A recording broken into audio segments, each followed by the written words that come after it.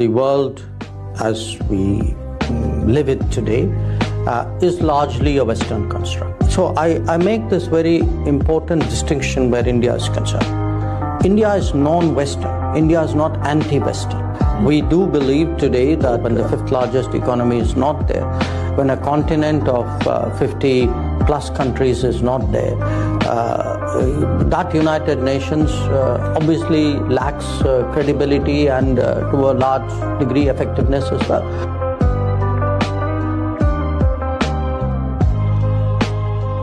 Question, do we have multiple options? Answer is yes. Is that a problem? Why should it be a problem? If I'm smart enough to have multiple options, you should be admiring me. You know, you shouldn't be criticizing.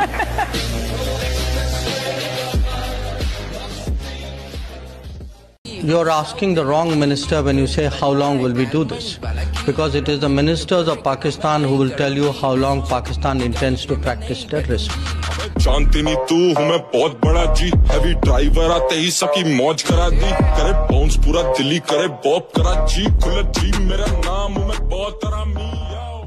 West seems to be quite vociferous in trying to curtail funding for the war in Ukraine, whereas by purchasing this oil for national interest, India is being asked, are you funding this war?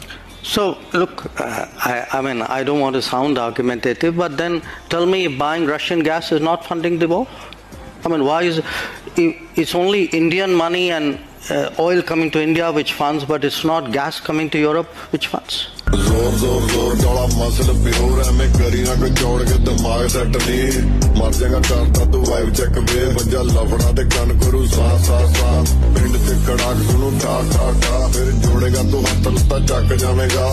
Let us say, take the big debates of the day: connectivity, debt, trade.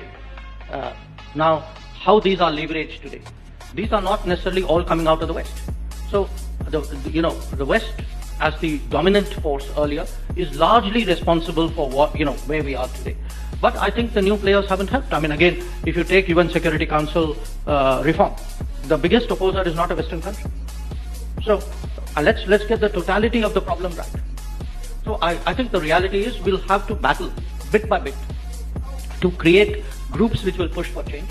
I would say, on many issues, you will get different combinations of countries.